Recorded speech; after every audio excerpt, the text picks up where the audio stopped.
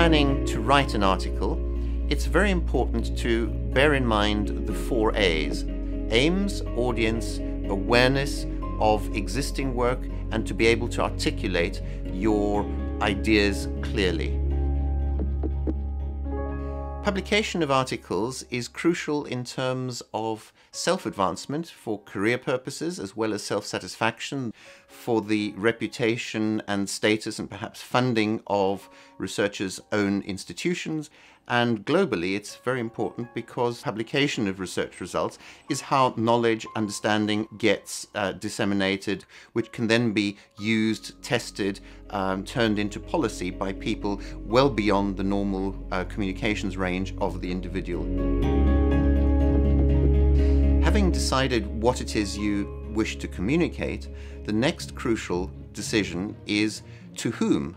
Fellow professionals, policymakers, general audiences of non-professionals, each of which has to be addressed in very different ways.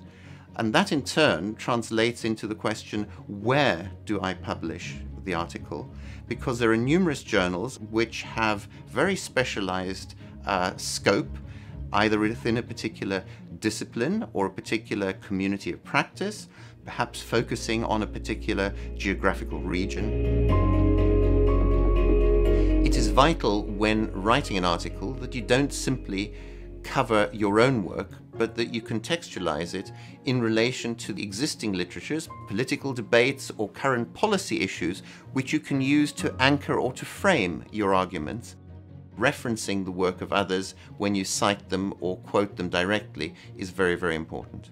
Plagiarization or self-plagiarization can lead to damage to your own reputation, or indeed the reputation of the journal if they have to withdraw something.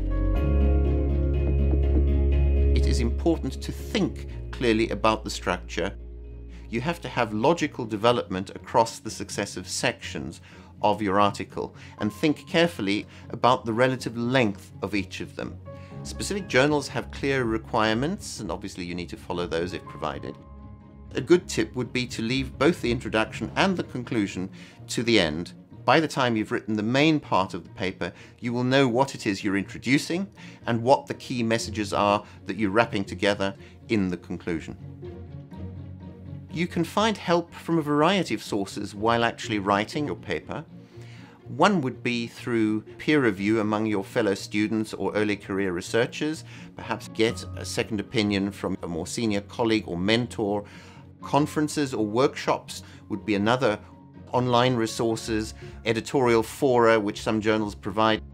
The sense of pride that one does get upon receiving your article as published is incredible, which makes all the struggles to get over that finishing line well worthwhile.